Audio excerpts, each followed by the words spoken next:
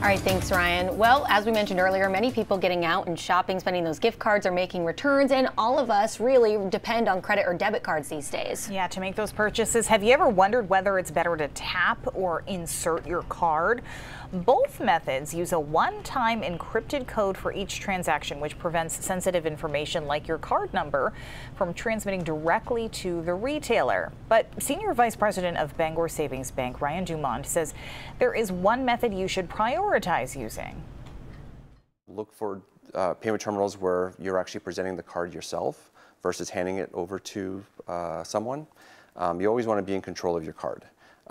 Tapping is probably the primary way to pay, and if tap is not available, use the actual chip card. Try to avoid swiping as much as you can.